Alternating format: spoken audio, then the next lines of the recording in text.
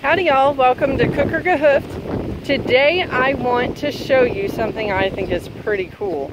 This is in Colt's pen, and yes, we do need to take care of that ant bed. It has gotten pretty big. It actually started as a long trail of ant beds kind of in a line right here, but it looks like they've decided that's the spot where they want to be. But the reason I wanted to show this is not because it's a big ant bed, but look at the plants that are coming out right next to this bed. So you would think that perhaps on the onset that these particular plants are just growing because that's where the seed fell. It's actually sweet gum tree. It's right here under the sweet gum. So the sweet gum balls fell and they planted themselves in the ground with the rain and the pup, Mr. Colt, walking over them and covering them with dirt and yada yada. But if you notice, there are no sweet gum trees coming out anywhere else around this tree. It is only right there in that spot that these sweet gums are coming up. So, why would that be? Well, we go back to the ant bed. My theory is that the ant bed has provided the optimum growth conditions for these sweet gum trees to germinate and start growing. Okay, so let's review that really quick. What kind of conditions would an ant bed provide for plants to allow the plants to grow and be happy there?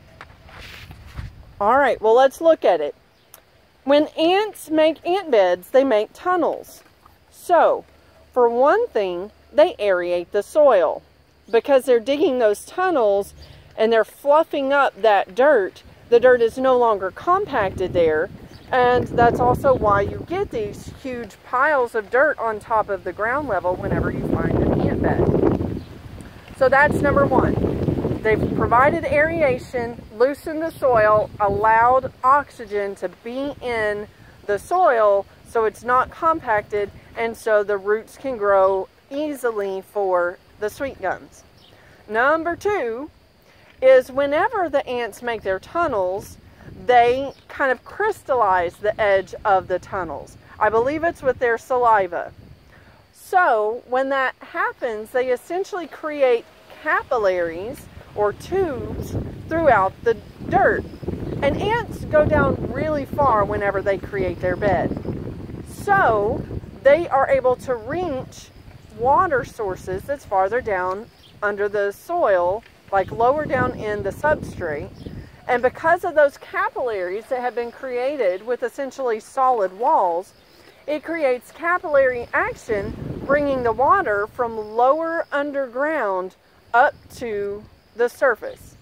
Now, not all the way to the surface, but to the higher levels, so maybe about an inch or two below ground, as opposed to it being probably a couple of feet down. If you've never seen it, check out the YouTube videos that are on, essentially they create artwork using ant beds. They take molten or liquid aluminum and pour it into an ant bed, let it cool, and then they dig it out, and the aluminum hardens into the shape that it has followed the ant bed tunnels.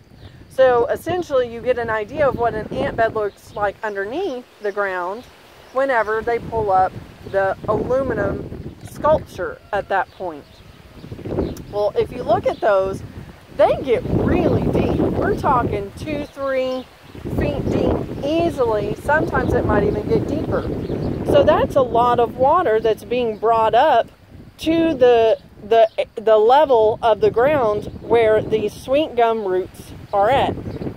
So, in review, the ant bed allows more oxygen because it fluffs the soil and it aerates it, providing easier access to the oxygen for the roots and an easier substrate for the roots to go through. So I guess that's kind of like 2 points. And then also it brings up the water through capillary action making the water more readily available to the roots of the sweet gum. So, I just thought that was really cool, and I wanted to share it. We will probably not leave the sweet gums. If we do, maybe one, but honestly, they're so close to this other sweet gum tree, they would probably just compete with each other. But who knows? You know, it would provide more shade for the pup, so we might leave it. What do you think, Colt? Oh, you like the shade of the sweet gum tree? That sounds like a song. Shade of the sweet gum tree. Right, puppy? Good boy. All right, y'all have a blessed day, and we will talk to you next time. Yeah. God bless.